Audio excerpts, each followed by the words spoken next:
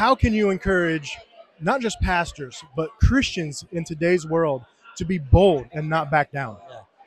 I think it just comes from staying in the Word, and you realize that when Jesus starts talking about blessed when people insult you and persecute you, and I'm trying to love everybody. I'm trying to get people to put their faith and trust in Jesus, because really the benefits are not offered out in the world here. We get forgiveness, we get community, we get forever. So I'm like, Jesus said, you're going to be persecuted for that. So I tend to not look at each individual case more than just I want to be a spokesman for Jesus. And if I get persecuted, you know what? So be it.